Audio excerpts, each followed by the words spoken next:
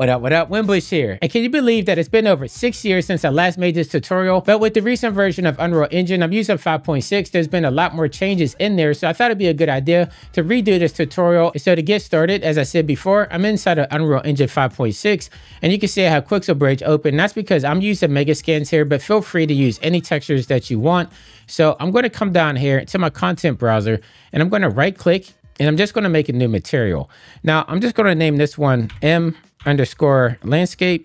That's what the documentation usually says to name it. And now I'm going to open this up. And now you can see we have our material graph here. So I'm going to take these three textures from Mega Scans, the base, the normal, and then this ORD file, which I'll show you what this means in a second. I'm going to take all three of these, and I'm going to select these and put them inside of my material graph. Now, I want to make this as easy as possible to follow along for beginners. So I'm going to go through step by step how I set up each one of these materials. So with these materials inside the material graph, the first thing I'm going to do is right click in my graph, and I'm just going to type in landscape. And then the third one down, this is landscape layer blend. I'm going to left click on this. And for now, I'm just going to put this inside the base color. And that's just going to be what we're doing for right now, but this is going to change later. And then again, I'm going to right click, and I'm going to type in make, M-A-K-E. And I want to look for this one. This is make material attributes. Now I'm going to move this over like so. And I'm going to bring this up, and it's going to be super easy. So this top layer here, right here, this is going to be our color map or our diffuse map. We're going to take the RGB, we're going to left click and bring it into our base color. And then this texture right here, this is our normal map. So we're going to take the RGB of this one. We're going to put this one into the normal map. And then this one right here. So this is a material pack file, ORD. And so if you look over here, this is exactly what goes into what. So you're going to take the RGB values and you're going to put those in the parameters that they belong in. So for the red right here, we're going to take this. This belongs to ambient occlusion. And then the green, we're going to take this and put it into our roughness pass. And then the blue, we're going to take this one and put it into displacement. So now that we have our first material set up, let's go over to the landscape layer blend and get that properly set up. So with it selected here inside of my material graph, I'm going to come over here on the left-hand side where it says details. Under layers, I want to select this plus button. So I'm actually going to select this 3 times because I have 3 different materials. And you can see this node right here, this correlated with the plus symbol right there. That's why this expanded out. So right here under index 0, I'm going to scroll this down. And under layer name, I'm just going to type this one as beach sand.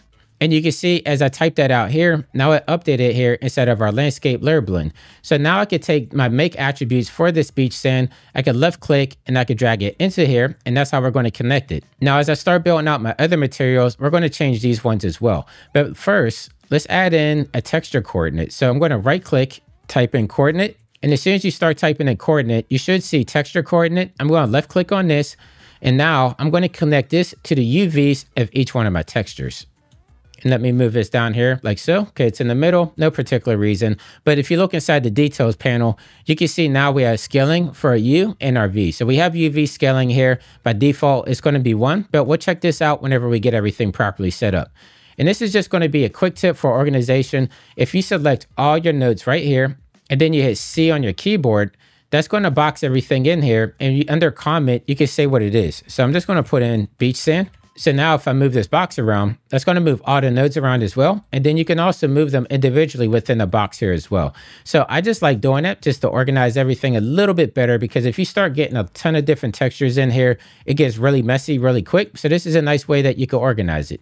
So now with this minimized, we're going to look back down here inside of our content browser, and we're going to build out the other 2. So like I said at the top, I want to walk through slowly for anybody that's a beginner, but feel free to fast forward if you already know this part. So I'm going to left click and drag these 3 materials into here. And then same thing as before, I'm going to right click, type in make, and then I'm going to come right here to where it says make material attributes. And then we're just going to plug and play just like we did before. So my normal is going to go into my normal map down here under my order file, the red. Again, that's going to go over to ambient occlusion. The green is going to come up to roughness. And then the blue is going to come down here to displacement. And I can actually take my texture coordinate. I can just Control C to copy it. And then down here where your mouse cursor is, I'm going to hit Control V just to paste it, just so I didn't have to search for it again. But I'm going to connect these to the UVs. I like doing it individual this way, just in case I want one particular texture to be bigger than the other. But if you want to have it like overall, you could just use one and connect it to all the UVs. So it's totally up to you how you want to get this set up. But again, I'm going to select all 3 of these. I'm going to hit C. And that's going to bring up this box. And inside my comment, I'm just going to name this one forest. I'm going to move this down like so. And then over here, I'm going to click on my landscape layer blend again. Move this down here so we can see it. And over here inside of my details panel, I'm going to scroll this down to where it says index. And I'm just going to name this one forest. And now I'm going to take my make attributes. I'm just going to connect this one to the forest layer. And then while we're here, I'm just going to name my last one here, grass, because that's going to be the material that I'm going to be building out next. So again, I'm going to take these three materials, put them inside of my material graph. And this is the last one. So I'm going to right click, do make material attribute, put the top one into the base color, put this one into the normal map. And then I'm going to take my red right here, put this into ambient occlusion, green goes into roughness, and the blue goes into displacement. I can hit Control V. That's going to paste in my texture coordinate. Then I'm just going to put this into the UVs. And again, I'm just doing this just so everybody can see exactly what I'm doing. I just want it to be transparent just so you didn't see that I skipped any type of steps in this along the way. I'm going to hit C, put this into the box, and I'm just going to name this one grass. Now I'm going to scroll out here a little bit. I'm going to take my node, and I'm going to put this into this grass node right here. So down here where I have my grass, I'm going to take my make attributes, left click, and drag this into my layer grass. And that's going to be it. So now we have 3 different textures set up here. And the last thing I want to do is click on my node right here, my main node that we started off with. And over under the details panel, we have this little box here that says use material attributes. Now, when I turn this on, it's going to disconnect it right here. We'll just have to reconnect it. So I'm going to hit this right here. Now you can see that I disconnected it. And what it's doing is it's telling it to use all the attributes from everything we just set up. So all you have to do is left click, drag it into there, and now we're ready to go. So you just come up here to the top left. We're going to click on save, and then we're going to exit this out. Now, the next thing we're going to do, we're going to build out a landscape, and then I'm going to show you how we can properly attach this. So in the top left-hand corner where it says selection mode, I'm going to left click on this, come down here to landscape, left click, and down here, instead of new, I want to click on import from file. So real quick for context, I created this inside of World Creator, but like I said, you can use any application that you want, Blender, Gaia, Houdini, anything that you build out your landscape. Then as you can see right here, I exported out a height map, and then I exported out some splat maps as well. So I'm going to get started with the height map here, or you can use a generic terrain if you want, but I'm going to left click here under height map. I'm going to take my height map that I exported out. I'm going to click on open. And then right here, it says use tiled image. I hit no. I'm not really sure what that does. So if anybody else knows, let me know. Down here under scale, I'm going to put this one at 40. And then right here where it says material, I want to take that material that I just created, that M_landscape. I'm going to left click and drag that into that material slot. And now I'm going to click on import. Now don't worry, if you built your landscape first and then your material, I'm going to show you exactly what you need to get that set up because there is a little discrepancy in there. But now that we have everything set up, let me go above my terrain here, which that kind of looks pretty dope, right? With the fog and everything. But you might notice there is no texture here on our terrain. So over here in the top left under landscape where it says sculpt, you want to go to the right where it says paint. We're going to left click on this and we're going to come down here to where it says layers. Now let me drag this out so we can see it a little bit better.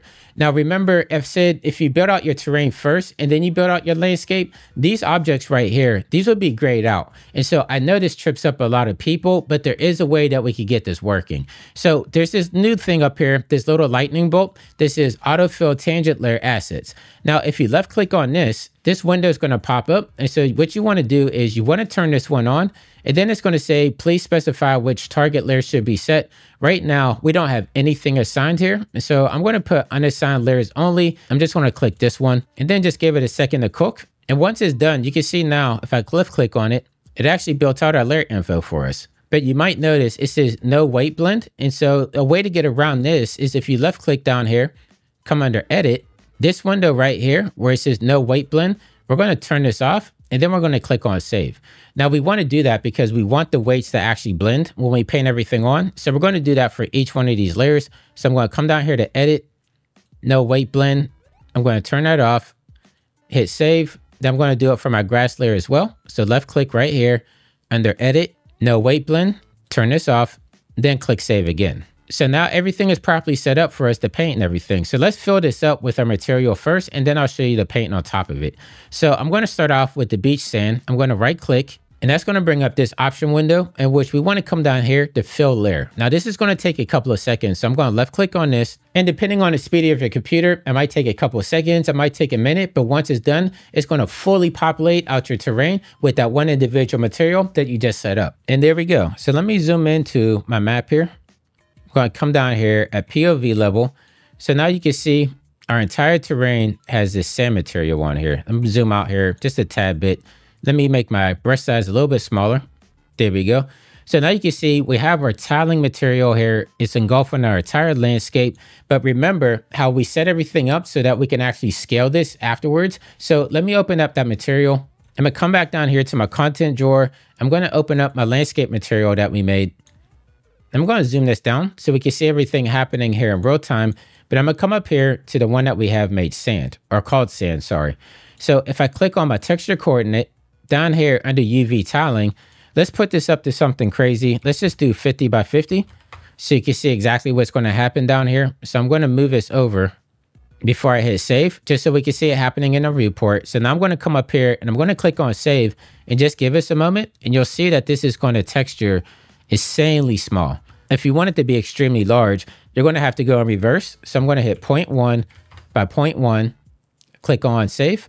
Now you can see our texture is extremely large.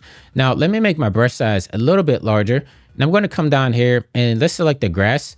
So, I mean, it's as easy as just left click and drag.